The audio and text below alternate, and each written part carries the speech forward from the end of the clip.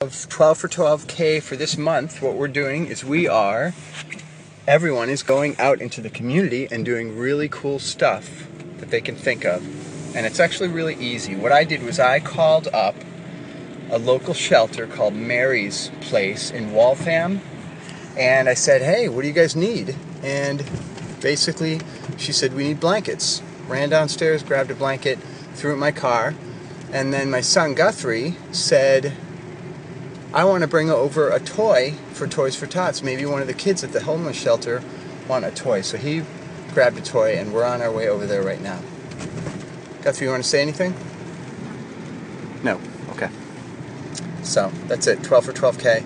It's pretty easy to do. Just pick up the phone, call a shelter, find out what they need, and go over there and do it.